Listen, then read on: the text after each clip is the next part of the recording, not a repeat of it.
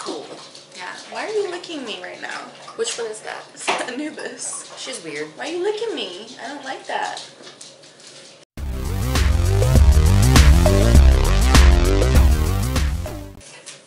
Hey, it's Megan. And Sue in the restricted section. And today we are going to do a December wrap-up. Yes. Yes. Which is going to go a lot better for Sue than it is for me. And while we do it, we are going to drink this Sam Adams winter lager because it's cold as bitch tits outside. It's fucking cold outside. Oh, it's cold. Is it less than 10 degrees? It's less than 10 degrees out. It's fucking cold. Yeah. Yeah, so let's try it. It says it's warm and festive. Let's give it a go. I like it.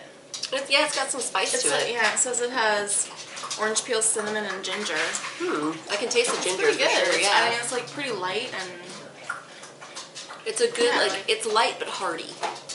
It's a good winter drinking beer. Yeah. I like it. It is a little like spicy, like orange spice. I kind of dig it. Yeah, I'm into it. Alright, so, why don't you go ahead and go first there? Yeah. I finished 4 books this month, which is pretty good for me lately. And the first book I finished was The God of Small Things by Arundhati Roy. And was this translated? I believe it was. I could be wrong. Maybe it's not. Maybe it's not. I thought it was.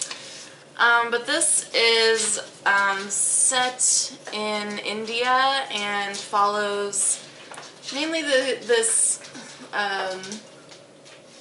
young woman who is kind of coming back and like recounting what happened with her family. I don't know. It's a very strange book, kind of. It is kind of strange. I mean, it's kind of a family saga, and this family is super fucked up.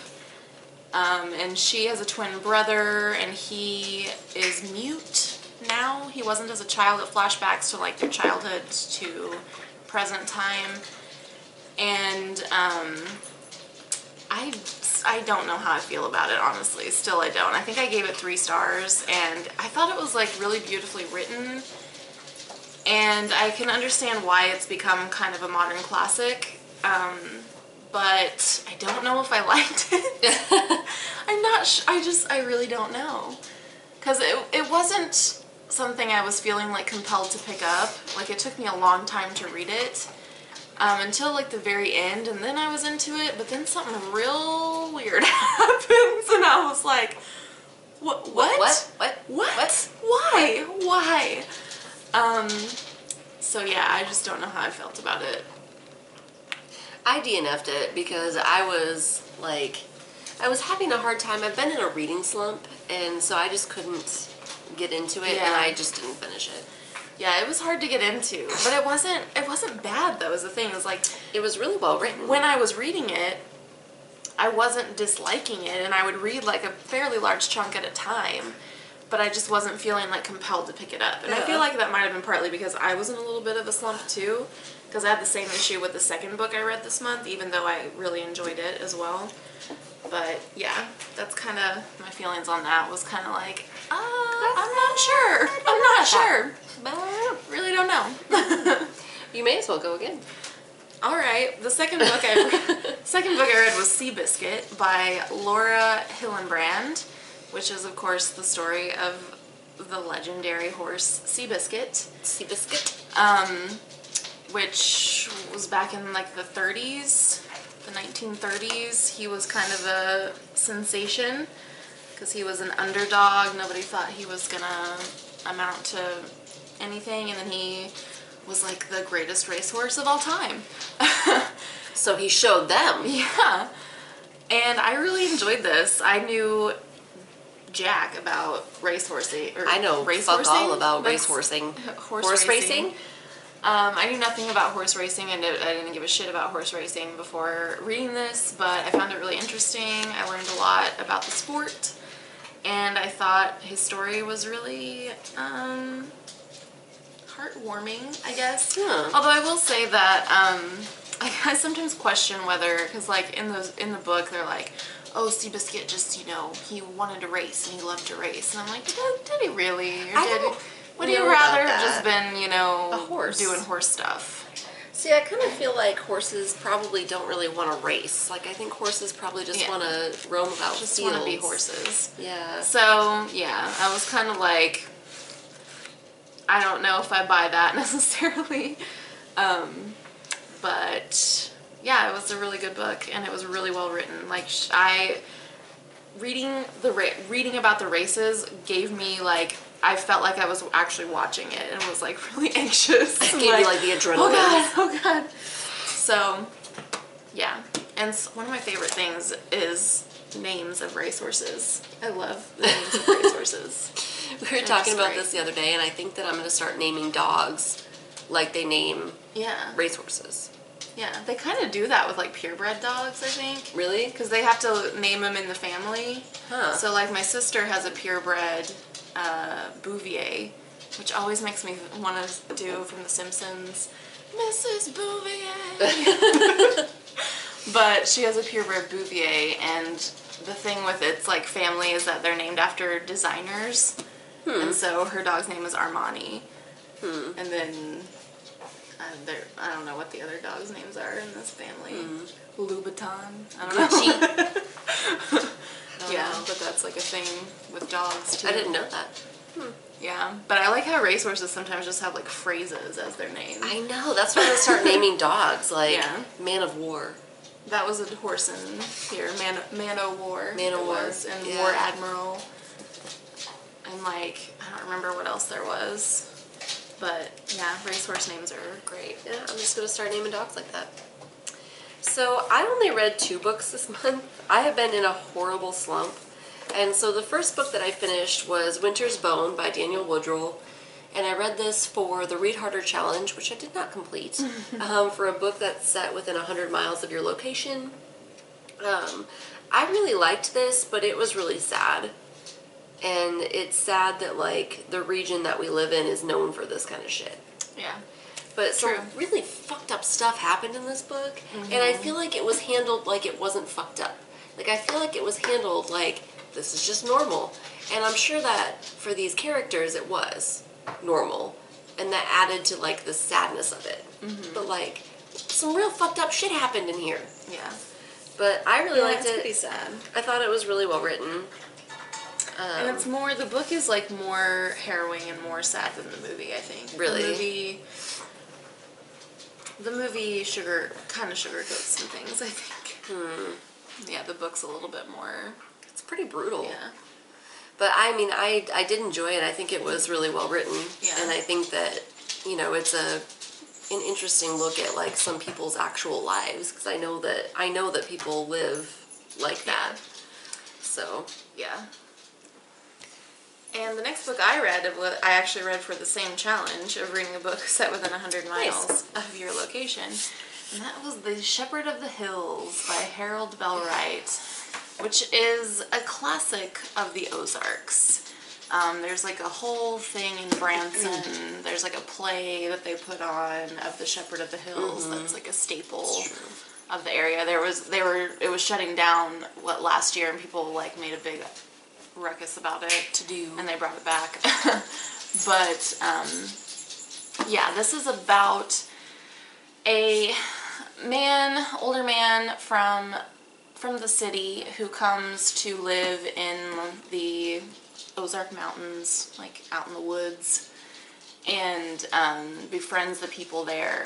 And it was I liked this a lot more than I was expecting to. I thought it was just going to be a boring story about him, like, you know, finding God or something in the Ozark Mountains.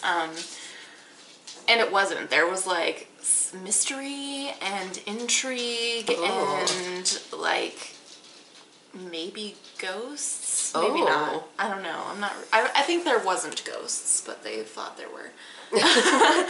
But yeah, it was a pretty interesting read, and I was also a little surprised by how well women were represented. Or, I mean, there's one prominent female character, and I was expecting it to be pretty sexist because it was published in 1907, and like in this the area Ozarks. isn't, you know, especially progressive.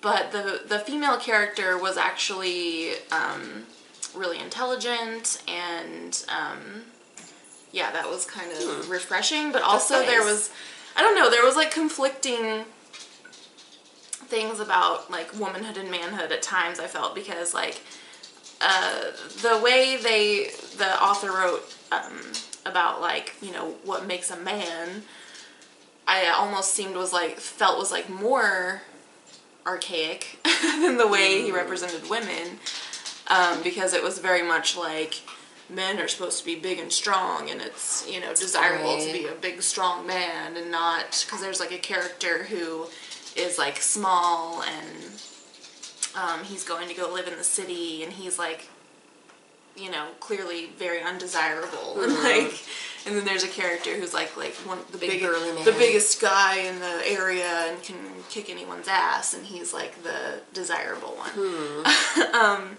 And then there was like one scene that was really kind of disgusting because there's also another character who's like a big strong guy, but he's an asshole. Oh. And he like harasses the female character, Sammy, and at one point he's like harassing her and this like the little small guy who she was like supposed to marry, and even though she hates this big burly dude, and like this guy harasses her and makes her feel uncomfortable, she's like titillated by how strong and manly he's being, and I'm like, ugh, gross. So that scene was like really kind of like disgusted me, but overall I wasn't completely disgusted by the way women and men were portrayed, because like, I don't know, even in the end it kind of like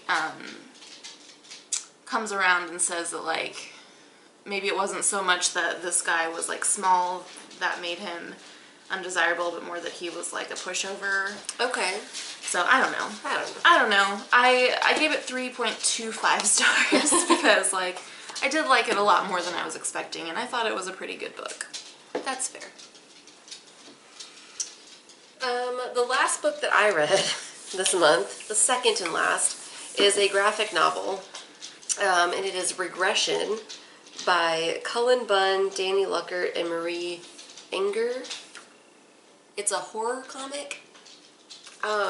I really liked this. This is really fucked up, y'all, but it was really good. It's about this guy who is having these like really weird like nightmares and like flashbacks, and so his friend hooks him up with a hypnotist to do like regression therapy, and he starts to see these things that are maybe from a past life and maybe aren't. And then, I'm not going to ruin the ending, but... Is this him, like, in entrails? Yeah, there's a lot of entrails on the cover. And then, like, the artwork, I'm trying to find a good example, because the artwork is really good, but it's really fucked up. Yeah, there's just, like, a lot of... I wonder if I can find it toward the end.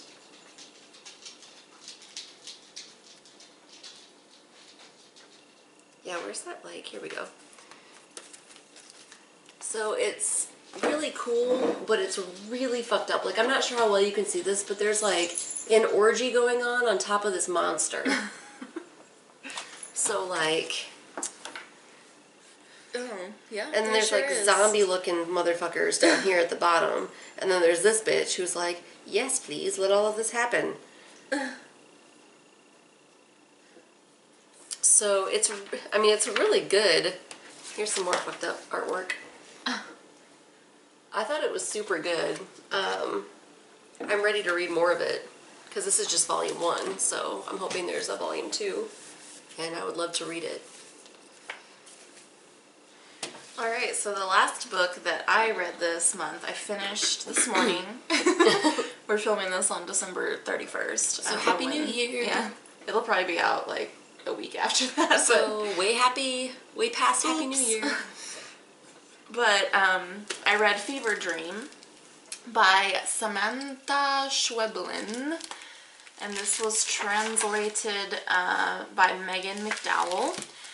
And I was looking for something because I had one challenge left for the Read Harder Challenge, and that was to read a book set in Central or South America by a Central or South American author.